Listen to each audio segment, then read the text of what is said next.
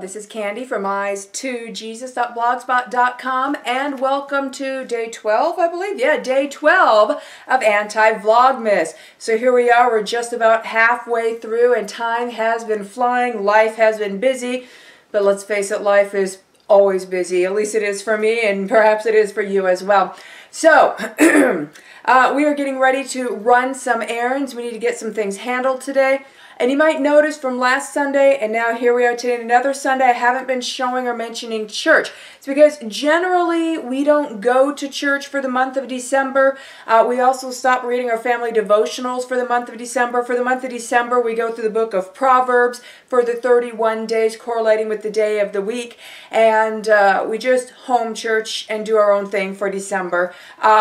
We've tried some years going to church in December, except for around Xmas. And other years like this year are like, nah, you know, because we just, it sickens me personally. It literally makes me feel sick to my stomach to be sitting in a place that's supposed to be the house of God, but Christmas carols are being sung and everybody's saying Merry Christmas and there's a Christmas tree up. Do you know what Merry Christmas means? Christmas originated from Christ's Mass. And Christians don't celebrate Mass, by the way. Mass is a secret Babylonian tradition. It has never been a Christian tradition. But Christ Mass, so when someone says Merry Christ Mass, that literally translates to Happy Death of Christ. Mass is death of Christ. So when you say Merry Christmas, you're saying Happy Death of Christ. So it's interesting because Christmas is supposed to be the birth of Christ, but it's actually the birth of Baal. Baal is also known in the Bible as Tammuz. And we're going to look at Tammuz a little bit here in a few moments in the Bible. So, yeah, we don't do Christ Mass, and which is actually Baal Mass, but it's not the death of Baal, it's the birth of Baal. So, yeah, people who say Merry Christmas, they're saying Merry Death of Christ, Happy Death of Christ. So I thought I would start today's mini vlog by just jumping right into first another reason why I don't celebrate Christmas, and then we need to head out and run our errands. I'm taking a few minutes to do this while my daughter is finishing getting ready. So turn with me in your Bible, preferably the Young's Literal Translation, to Ezekiel chapter 8. And let's just start reading here in verse 5. And he saith unto me, Son of man, lift up, I pray thee, thine eyes unto the way of the north. And I lift up mine eyes the way of the north, and lo, on the north of the gate of the altar, this figure of jealousy at the entrance. So he's talking about a figure of jealousy at the entrance of the house of God. How does that correlate to today? Well, today we have a lot of churches have Christmas trees just outside, just inside the foyer, and then inside the sanctuary itself by the altar. They might have holly and greenery and lights decorating the doorway of the church. So these are images of jealousy. Remember, it's established in Jeremiah chapter 10 that a tree cut down from the forest, set in a tree stand, and decorated is no different than a graven or molten idol. Jeremiah chapter 10 teaches us this. Therefore, a Christmas tree is an image of jealousy. So what it's talking about here, whatever the image of jealousy was then, still works for today. That if you're entering in what's supposed to be, quote unquote, a house of God, and there are Christmas trees and Christmas decorations in there, that's an image of jealousy.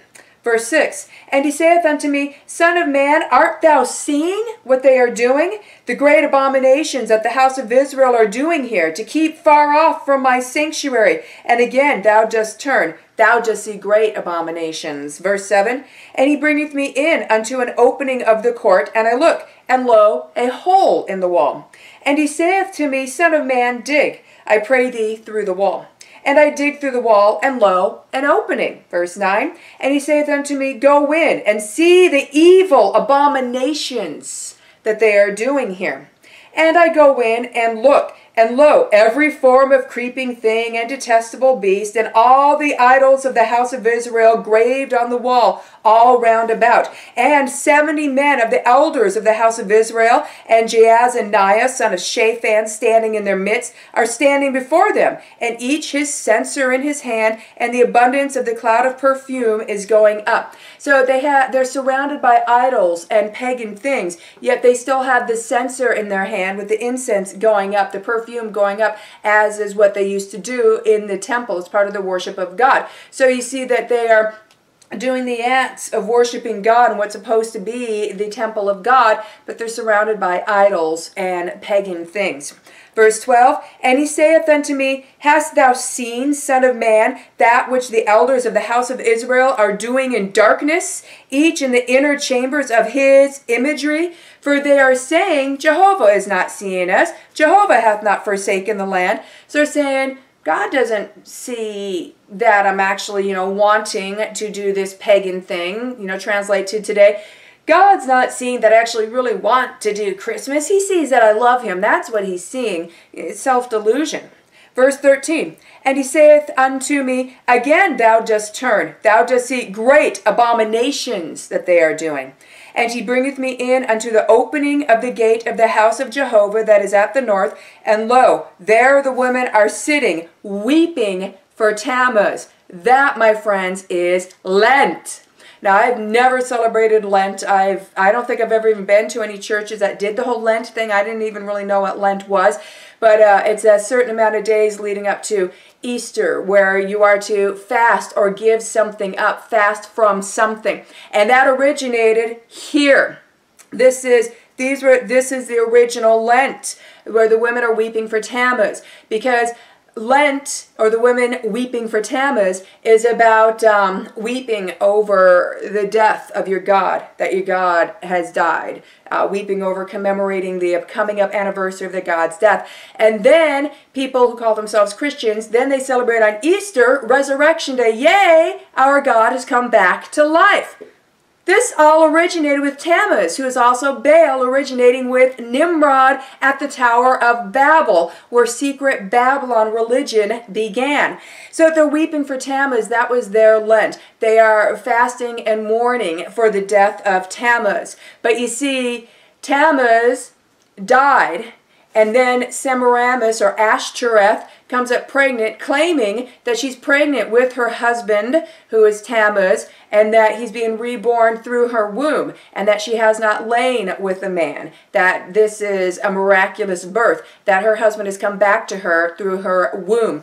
And so Christmas was when they would celebrate with evergreens. There was evergreen everywhere. They would decorate with evergreens. They would decorate evergreen trees. They would have branches of evergreen decorations everywhere, because that represents eternity, and it shows it was to symbolize the eternity of their God, that their God died, but their God came back to life and was born again from the womb of Ashtoreth, the queen of the heavens, as we read about her in Jeremiah chapter 7.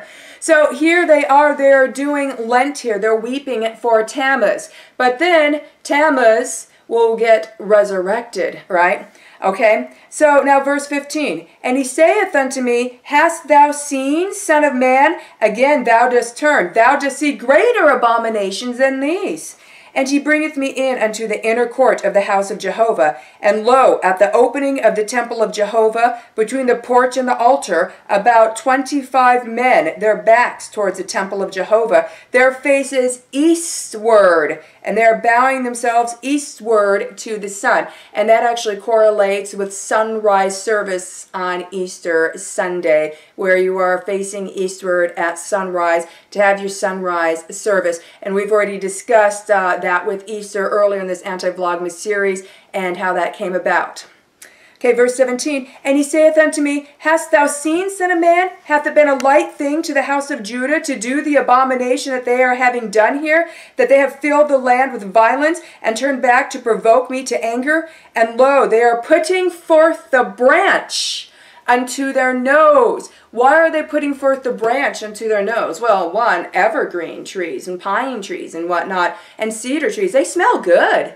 So they have their greenery, because while the women are weeping for Tammuz, which is the death of their god, well, their god, they find out, comes back to life when they find out that Ashtoreth is pregnant, and she is claiming that she is pregnant with Tammuz coming back to life. So then they have the resurrection of their god being the baby in Ashtoreth's womb.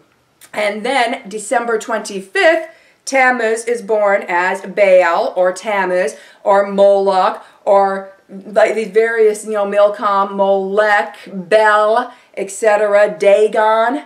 All right, different tongues, different groups had different names for the same guy, and a lot of times Nimrod and Baal are used interchangeably as the same person, and a lot of times they're used as separate as father and son. Same thing with all these male deity names.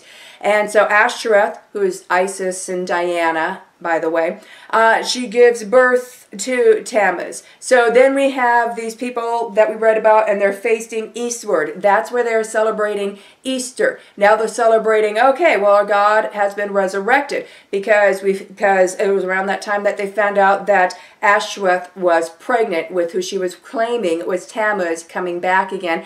And then he was born December 25th. And that is where then they would then set up their evergreen tree, and they would decorate it. They would hang their mistletoe, which, by the way, if someone was under the mistletoe and you caught them under the mistletoe, you were supposed to fornicate with them. Didn't matter if you were related, didn't matter if you were the same gender, it didn't matter if you couldn't stand each other. If you're under the mistletoe, then you were to fornicate. And that's where kissing under the mistletoe comes from. It's pretty heinous. So here we see the evergreen tying in. They put the branch to their nose, because they would put that tree up for December 25th to celebrate that Tammuz was being born from the womb again. And of course we know this was all a deception. This was all Satan's trick at attempting to counterfeit the prophecy given in Genesis 3:15. So that's just another little tidbit and bit of history on Christmas and Easter and Lent and all that. And just another reason why I don't partake in these pagan holidays. Our God is a God of truth. He wants us to walk in truth. And as we learned about yesterday, the true worshipers worship the Lord in spirit and in truth. Well, I think my daughter is ready, so we need to go out and run our errands. So got to head out on that.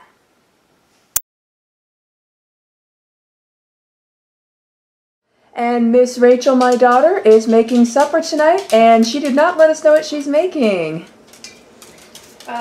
What I am making, I'm still not going to say what it is, but one serving of this involves one potato, and I'm going to make 10 servings. There's enough for everyone to have 2 if they're on seconds. So I'm just getting 10 potatoes right now, trying to get like the roundest ones I can, so that'd be good for this.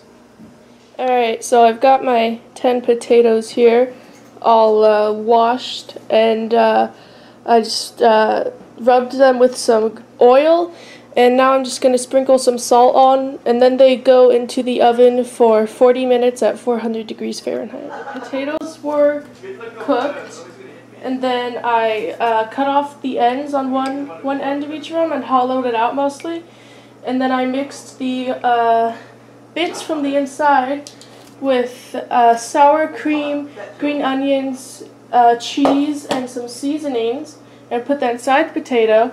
And then I wrapped each of them with 2 pieces of bacon and put some toothpicks to help keep it in place. And now I'm brushing some oil onto the bacon, and then this is going to go into the oven for a bit longer. So these were in the oven for a total of 40 minutes, just until the bacon is all the way cooked through. So now I'm going to remove all the toothpicks. I'm going to brush the bacon with barbecue sauce, and I'm going to sprinkle some cheese on the tops of these. We don't have any barbecue sauce, so instead of brushing barbecue sauce onto them, I am doing ketchup. And then I'll sprinkle some cheese on top, and they will go back in the oven for just a few minutes to melt the cheese, and then they will be done. Alright, they just came out of the oven with all the melted cheese, and the ketchup made the bacon a really nice color. So now all I'm going to do is take them off the baking sheet put a dollop of sour cream and sprinkle some green onions, and then they'll be done. And here is the final product. This looks like a very yummy dinner that Miss Rachel made, so I'm getting ready to dig in. You know, there's probably a lot of people out there who are taking comfort in the fact that they think so many other people are doing this Christmas thing, it's got to be okay. But that's a bad thing to take comfort in. You're taking comfort in that most other people are doing something. Scripture warns against that. Look,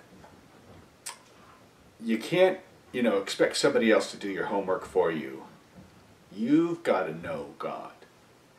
And He gave us something to know Him by.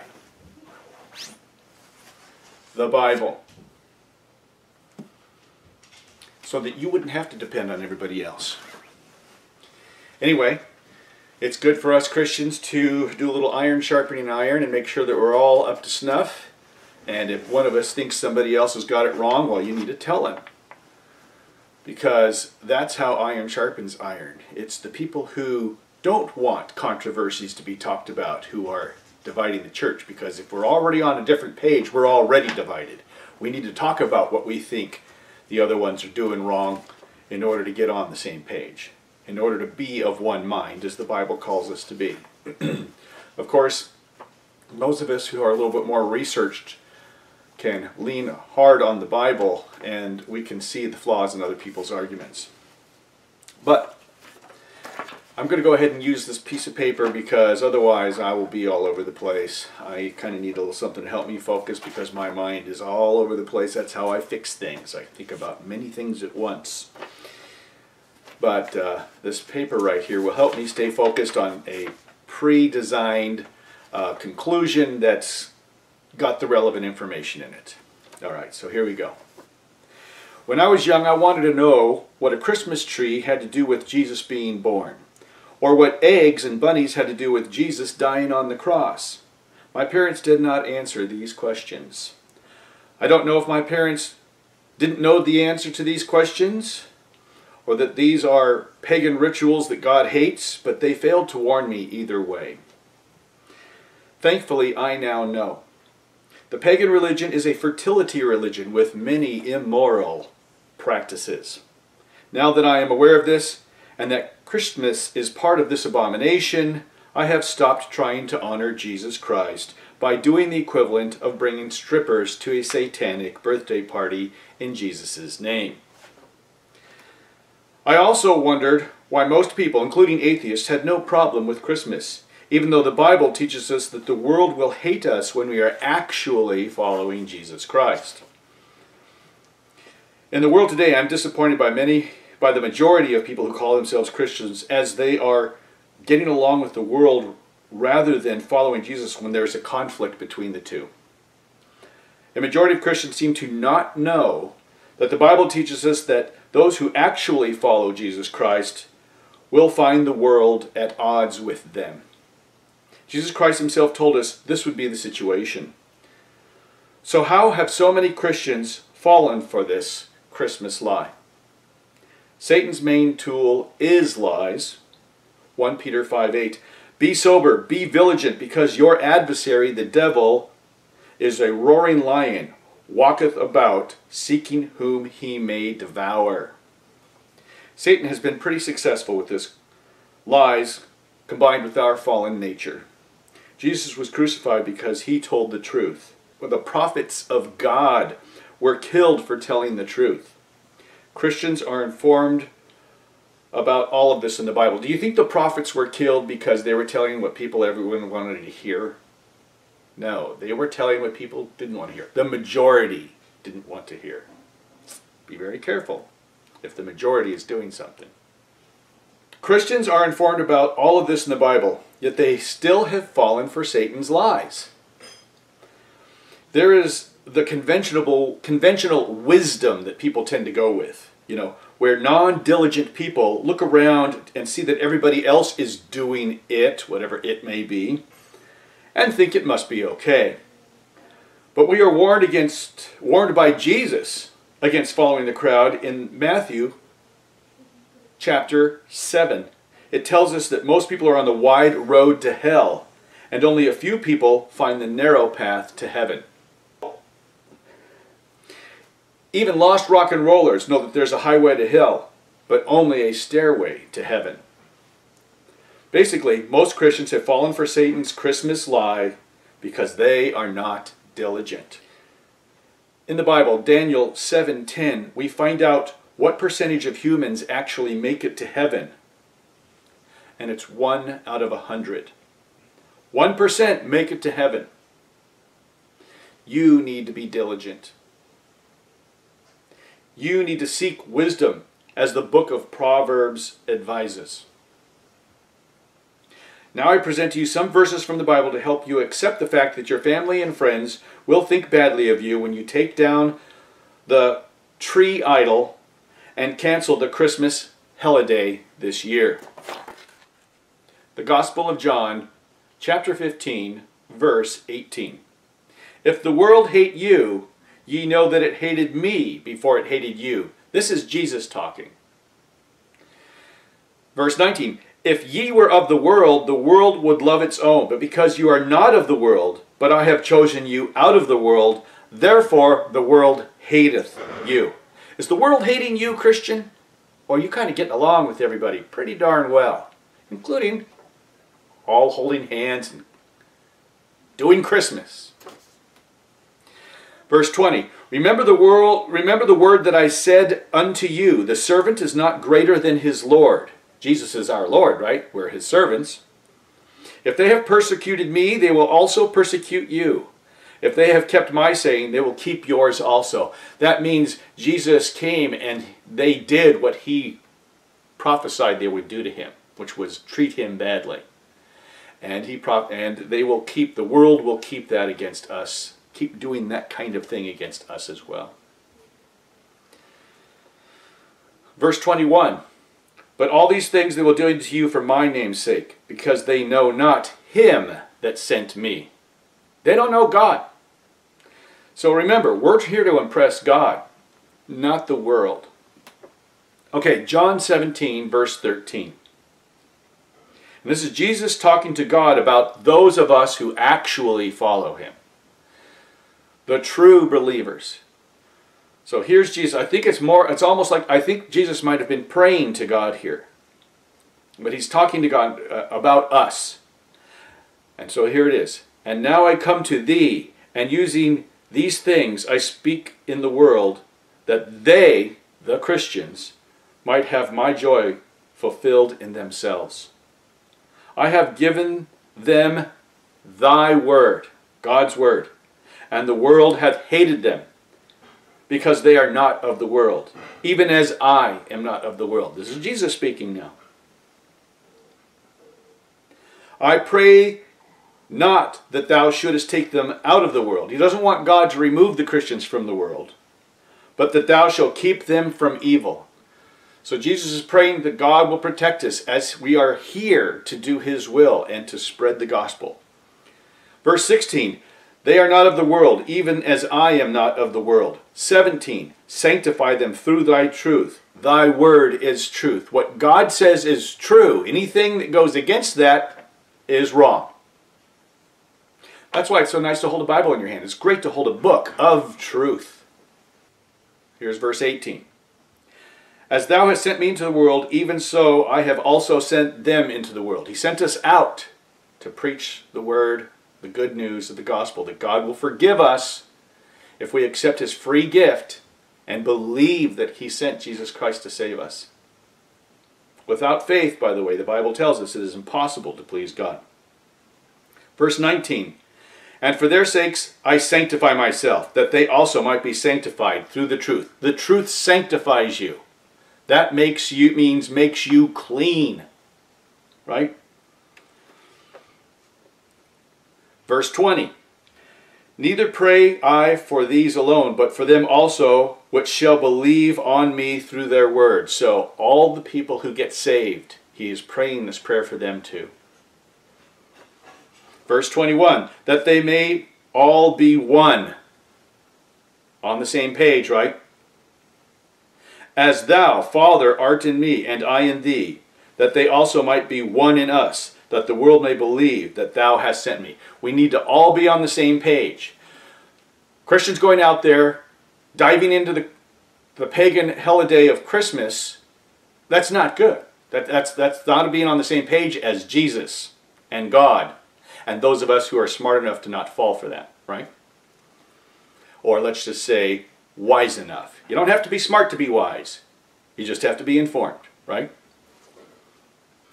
Verse 22, and the glory which thou givest me, I giveth them. We are glorified by Jesus, that they may be one, even as we are one. It is glorious to be in the truth. It's really great. You know, it's a good feeling when you can walk around sure of who God is, of what's right, what's wrong. Verse 23, I in them, and thou, God, in me, Jesus, that they may be perfect in one, and that the world may know that thou hast sent me, and hast loved them, and hast loved me. Isn't that great that we have a loving God? God is so good. That's why he is so fabulous. You know, if somebody was asking to be worshipped and they had a bunch of flaws, that would be messed up. And that's going to be any of us, right? But God is perfect. God is holy. There is not a thing wrong with him. When you worship him, you're doing the right thing, right? 24, Father, I will that they also, whom thou hast given me, be with me where I am, that they may behold my glory, which thou hast given me. For thou lovest me before the foundation of the world. Before the world was made, God the Father loved Jesus the Son. And now we are in that circle, right? Verse 25, O righteous Father, the world hath not known thee, but I have known thee, and these have known that thou hast sent me.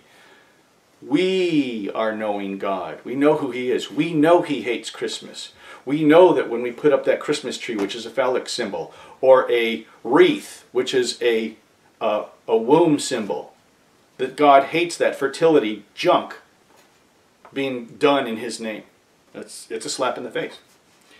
Verse 26, and I have declared unto them thy name, and will declare it, that the love wherewith thou hast loved me may be in them, and I in them. He will declare it. Boy, I think he's talking there about the day when we're before the throne, the great judgment. He's going to call us his. We're going to be in. We're going to be on the right side, you know. Now, the last section here, well, one more section I can put in from 1 John chapter 2, verse 15.